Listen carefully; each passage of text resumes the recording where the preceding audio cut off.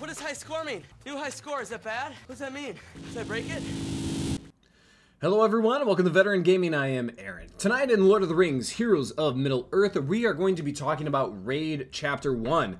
I don't really think there's any doubt that the Raid is the most engaging and lucrative content inside the game right now, because you're getting gold, you're getting experience, you're getting credits, you're getting Gandalf shards eventually. So the raids are massively important for your progression in this game. So I want to go ahead and talk about some of the teams that my guild is using to score 900,000 points in Chapter 1 of the raid, because 900,000 is really a threshold you should be shooting for, because if you can get one team to 900,000, that's going to count for 3 other teams you can get to 300,000. So you want to make sure you get at least one team all the way up there in the raid. And, you know, now that I keep saying raid, it automatically makes me think of Raid Shadow Legends. The sponsor for today's video is Raid Shadow Legends. Raid Shadow Legends is an amazing, free-to-play, hero-collecting RPG with over 800 different champions across 15 playable factions. Yeah, 800 champions, including orcs, elves, dwarves, knights, and you can take them into multiple game modes, including arena PvP and different dungeon challenges. You can download this amazing game completely free to play on Android, iOS, and they even have a PC client. The best part is, if you download this game for free using the link in the comments section down below, or by scanning the QR code, you can get amazing free heroes such as the legendary Sun Wukong, the epic champion Lightsworn, and the epic champion Juliana. Make sure you use the promo code Monkey King within 72 hours of registering to get this amazing legendary hero. Sun Wukong is an amazing legendary hero given away for free, so you don't want to miss out. He can steal enemy buffs before attacking. He can block buffs. He can ignore target defense. Oh, and by the way, if you kill him, he has a powerful passive which will fully revive him. He is a super strong legendary. Raid Shadow Legends has been one of the leaders in the hero collecting genre for years, and it's for a reason. The graphics are amazing, the gameplay features diverse modes for PvP and PvE enthusiasts, and the guild versus guild challenges are fun and rewarding. Not to mention, is there any moment more exciting as a gamer than opening a summoning shard and seeing those legendary colors come out and the hero you've been dreaming about to add to your roster walking through the portal. So make sure you click the link down below, scan the QR code, grab your Sun Wukong, your Lightsworn, your Juliana, and get your Raid Shadow Legends adventure started today. So if you guys have never checked out Raid before, it's been going strong for 4 years now. Check it out if you're looking for a new game. So as we open up the raid here, let's go ahead and bounce over to Chapter 1 leaderboard, and we will talk about some of the teams. And the team that my guild currently has the most, hitting 900,000, are the Hobbits. Yeah, I bet you didn't think you were going to get Frodo's O-face in this video, but there you go. You're welcome for that.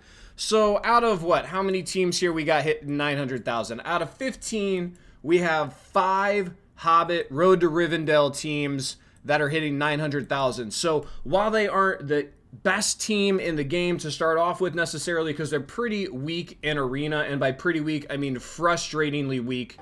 You don't mean that. Yeah, I know, Sam. I'm not blaming you. You're kind of a boss, but the rest of the crew is pretty weak in arena. But in Chapter 1, Chapter 3 to some extent, they do okay in all of the raids, but they really smash it in Chapter 1 here. Once you get them up to level 60 and gear 8 and gear 7 level with some abilities, you're going to hit that 900k mark, and as you can see here, several in my guild have done that. In second place here, the 2 teams that are 4 apiece are the Elves and Rohan and Friends. I say Rohan and Friends because typically they're going to invite a friend like Halbrod or Ironhide in the crew there to get up to that 900,000 mark. And the Elves are also a bit of a smorgasbord because there's, what, 6 or 7 of them in the game right now. They're really helpful.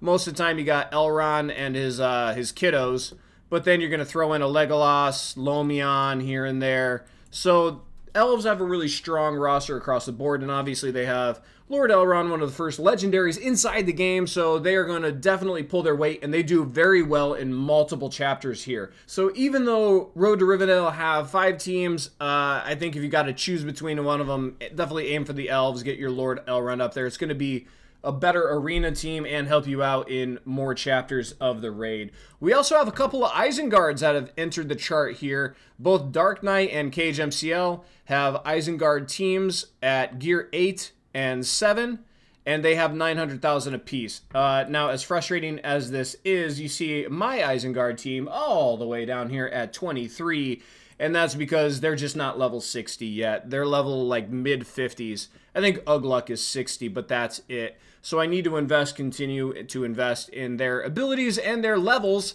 and then I will have a second 900,000 team, hopefully, also. And that pretty much wraps out our 900,000 teams currently. I'm interested to see who comes out in the future that is going to help.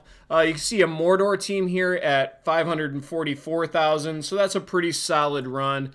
The other interesting team way down here, but was still pulling 300,000, OM Bloomy here. Legolas and Aramiri, the elf shield lady that I can't ever remember her name, Lord Balin, and the second troll. So that's a real smorgasbord of a team there. But they're pulling 300,000 with gear 5, 6, and 7. So you can really piece together some teams, especially in the early game when there aren't that many heroes released yet. Don't be afraid just because they don't necessarily have synergy or the leadership ability doesn't affect everybody.